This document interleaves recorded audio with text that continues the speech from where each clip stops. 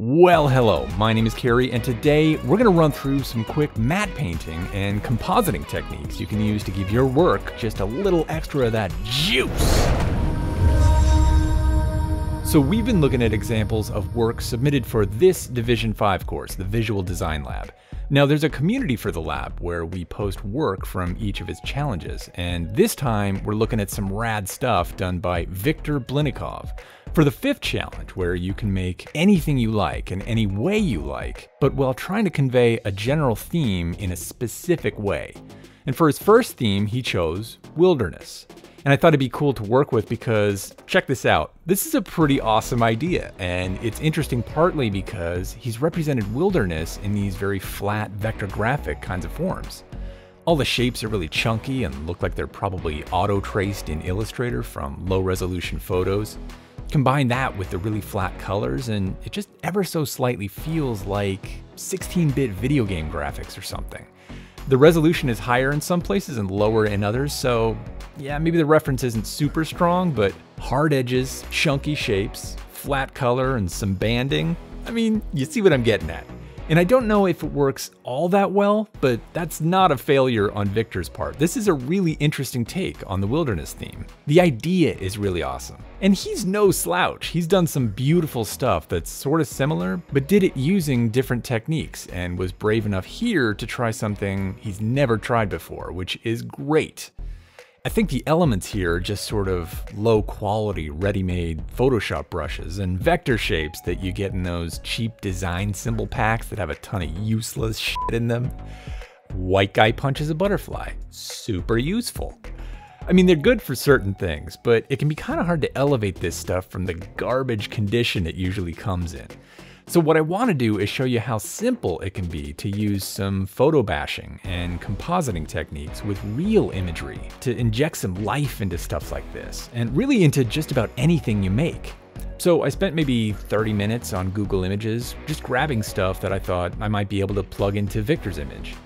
And we're not going to use all of it, but you never know what might end up being useful, and it's better to grab it while you're searching than to go looking for it again and not be able to find it. So we got some different clouds and skies to try, some different kinds of mountains, some rocky, some forested, which should come in handy. It doesn't all have to be stylized stuff either, so we got some basic trees, and I think we'll just start there. Now there's a gradient over the top, and I'm going to yank that out to give us a bit more contrast between the foreground and the background, because we're going to put some things in the foreground that will brighten it up a touch and busy it up considerably. Now this tree already came with a transparent background, which is great because I want to use its silhouette instead of this crime against nature. Darkened way down using a levels adjustment layer, the silhouette of that is already 10 times nicer. Maybe even 11 times nicer. We're winning already! So I'm going to use it for all of these because, obviously. And the second cool thing about using a real image here is that unlike the flat Photoshop shape, this tree has its own internal detail, and I can just very subtly reveal that by painting it back in with a soft brush. Out at the tips, there's a little bit of white fringing left over that we'll take care of later, but you can see how revealing some of that internal detail gives it just a hint of that tree texture, and in a way that looks like a dim light is hitting it. I use that trick a lot. And then an even simpler photo bashing trick is bringing an image like this in and just painting part of it in like a fill. We'll add stuff on top of it, so for right now, I'm just kind of laying it in to get a sense of where I might want stuff. Like this, I grabbed this just to fill the tree trunk that this guy is standing on, but I think the shape of this real trunk is more interesting, so I'll just cut it out real quick. It doesn't have to be perfect, it just needs to be nice and crisp and feel like a tree trunk. That shape's a little nicer. Of course, the lighting in that image is way brighter than our scene, so I'm going to darken it up so that it looks more like it's dimly illuminated. And luckily, it already looks like the light on it is from the right, leaving it mostly in shadow on the left. The lighting in Viktor's image is actually really ambient and diffuse. It's not coming from a particular direction, so it probably wouldn't hit the stump like this, but I'm going to make that lighting choice for now anyway, and I'll try to keep it consistently coming from the right throughout. Like, I'm going to use some of this mossy ground texture from the same image and paint it in on the left where the light might be hitting more. And since I'm using Photoshop, all that takes is adding a layer mask to it and inverting that layer mask so everything in the image is transparent.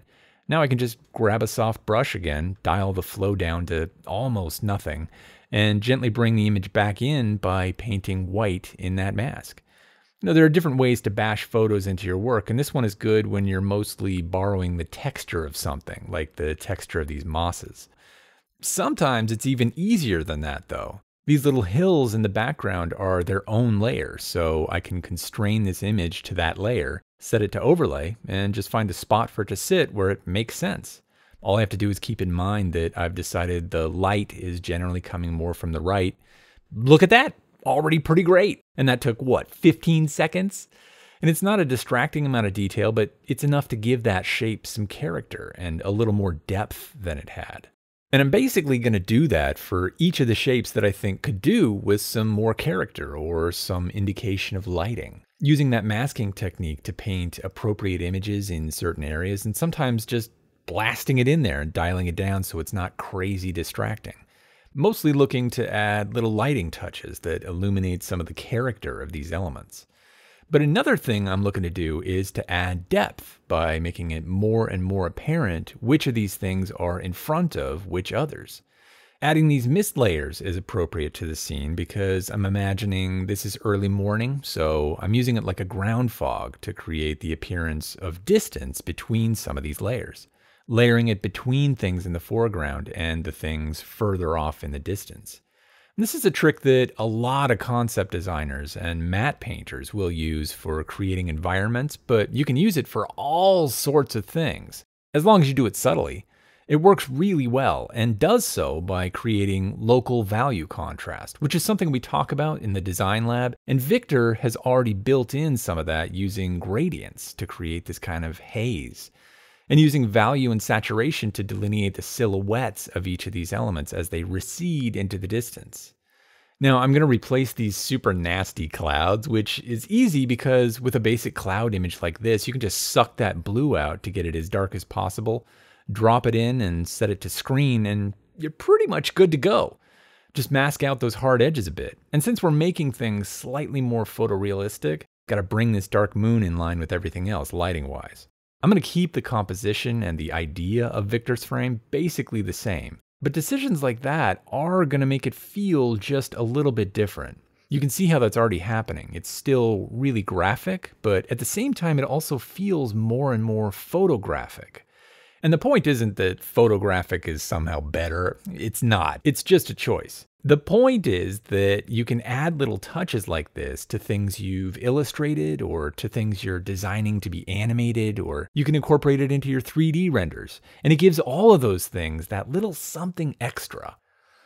So naturally, there's a lot of crossover with compositing techniques here. Highlighting things and delineating elements so they're easier to pick out, and adding extra indications of depth to the scene, and even just lighting touches for variation across the frame. And for sure, sometimes the style you're aiming for means that you don't want lighting or you don't want that kind of depth. Maybe you're going for something intentionally flat, which is totally fine. But I find that more often than not, just a little bit of texture gives things a character that they don't have by default when you're working with most software. And if that texture is appropriate and gives your elements a bit more detail for us to look at, that's generally a pretty good thing. And picking a good image or a good texture to use really comes down to signifiers like we talked about in the first design crit.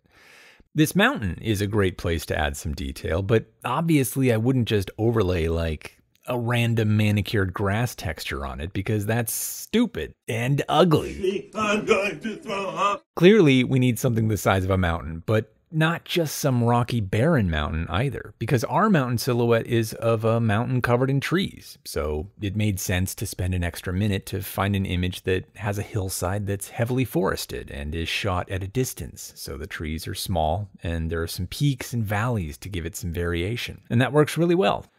Similarly, I'm thinking this central figure is kind of like the king of the forest because he's got this sort of crown, which is cool. But he's a mysterious kind of dark character, so I question whether this headpiece or crown is right for that character. Like, it does look like a headdress made of sticks and plants, which is a really fitting idea. It's pretty smart. But maybe it's not the right headdress made of sticks and plants, you know? It's a really important part of the image because it tells us a lot about this main character, but maybe that particular element is a little, I don't know, ostentatious for a guy with scraggly-ass branch wings who's standing on a dead stump. I mean, what if instead he just has some short branches that look like horns growing out of his head? Something a little more bestial than a full headpiece. I mean, some of this stuff can get kind of subjective, but it's not insignificant. He's the focus of the image, and those particular details tell us a lot about him, so it's pretty important. Now, whether you like one more than the other is totally up to you, or there might be something altogether different you think would be cooler, but the point is that it's important to think about why one might be more interesting, or more appropriate, or more telling than another, so that you can make that decision intentionally and not arbitrarily, especially with something that tells your viewers so much about what's going on. By contrast, these clothing textures are way less important. I'm really just using them to fake like he's got some faint lighting on his right side in keeping with everything else. So it doesn't matter as much what the actual textures are, but it does still matter. Wherever you're adding textures, you're adding detail, so you're adding meaning, however slight. So choose textures that convey additional meaning. Same with this raven. The silhouette is really telling you most of what you need to know, and I just want a touch of lighting on the right side. But it still makes sense to use an image of a raven. And why is it that we're always working with, what is this, the Ravens and Roots series? So I'm just going to do some quick overlays, a gradient to brighten up the area around our guy and create a little more variation in value across the frame. And because the sky is still mostly a flat color, just a tiny bit of grit to further break that up and give it some tactility. Super faint color variation here in the center too. These sorts of things just breathe a little bit of extra life into the frame, and they're really subtle, but they add up. I'll do some simple fixes to a few things that I maybe didn't take quite far enough the first time around, and then introduce a bit stronger color variation into the sky with an actual image of a sunrise, and I think that's looking pretty good. This took a few hours, but without even changing the basic composition, you can see the difference from where we started. The overall effect of doing this is slightly more photoreal, so you can choose how much of that you want versus how graphic or clean you want it, because one isn't necessarily better than the other. Like, this feels like it has a richer story, but this one has that slight 16-bit reference that might be cool for certain purposes if it were developed more. And you have to decide what's going to work best for each individual project. But again, I find that in a lot of cases, just applying some small touches like real-world textures or a bit of lighting or adding layers between elements to help delineate them and create some depth between them, all those techniques work more often than not. How you use them matters, and that comes down to some deeper issues that we work on in the design lab, so check that out. But even if you're just winging it, take a shot at this and give your stuff some extra detail and character with these basic matte painting and compositing techniques. They're really fun. It's really cool to take a design you're already feeling good about and to be able to push it even farther. So thanks to Viktor, this is a really cool idea, really evocative. Check out his other work in the description. He's done a bunch of cool stuff. And let me know in the comments what you'd like to learn about next. And give photo bashing a shot. It's fun. See you soon.